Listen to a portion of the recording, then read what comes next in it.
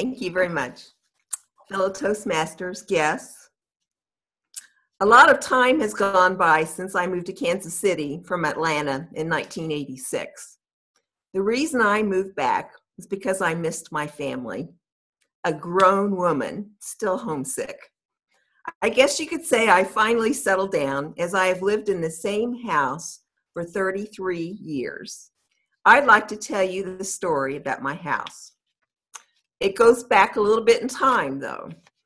When I was 12 years old, my best friend, Kathy, asked me if I wanted to stay all night at her Aunt Elaine's house. And I said, oh my gosh, yes. And then I asked my mom if it'd be okay. And she says, all right, but be good. And I have a feeling she probably talked to Kathy's mother about this ahead of time. Well, what I remember the most about that overnight visit is in her bathroom, she had a door on the wall, and you could open it and you could see the towels and soap, shampoo, wash rags, and then you could shut it. And I thought, well, that's pretty ingenious. I mean, what if you were in a shower and you didn't have a towel and you had to go out into the hall and open up the pantry closet or whatever to get a towel? This saves so much time and effort. That always stuck in my memory. And when I was 12, I told myself one day I'm going to find me a house just like this and stay in it forever.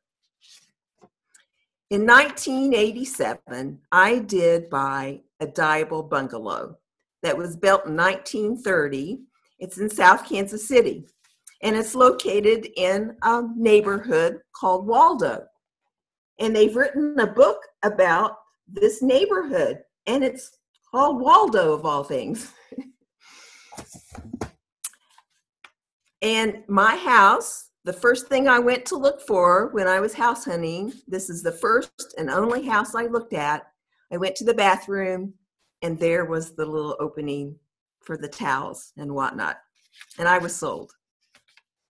A year later, my mom she lived up in north part of Kansas City. She was visiting me. She looked down the street, 3 doors down, and there was a house for sale there. It had been on sale for really a long time.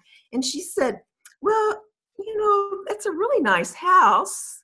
I wonder why nobody's bought it. And I said, well, rumor has it that a rock band used to live there, and they used to have wild parties in the swimming pool in the backyard. Well, she just thought that was wonderful. She said, oh, I love that house. I want to go look at it.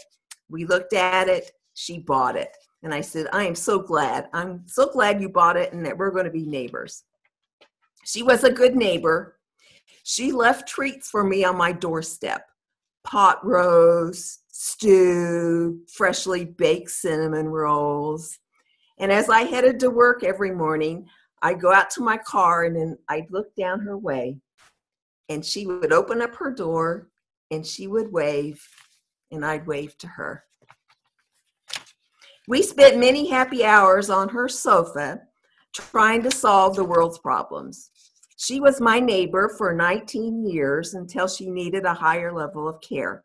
And we continued our talks until she passed away 12 years ago. Mom's house, which really wasn't her house anymore, was torn down about 5 years ago. The owner hadn't moved in yet, but he heard there'd been a fire in the kitchen. And he was worried about the wiring in this 1930 home. And he decided just to tear it down. I later heard he went bankrupt because of his business, but I also suspect it might also been about losses associated with this house. With the passage of time, the neighbors stopped speculating as to the fate of the empty lot, and we just simply enjoyed the peacefulness of the grass that was growing. This summer, word spread that the owner was actually going to build a house on the lot. He shared the plans for the house with the neighbors on either side, so they'd be reassured that it would be in keeping with the neighborhood, the Tudor style. Now, the Tudor style in our neighborhood, the houses were built by Napoleon Diebel.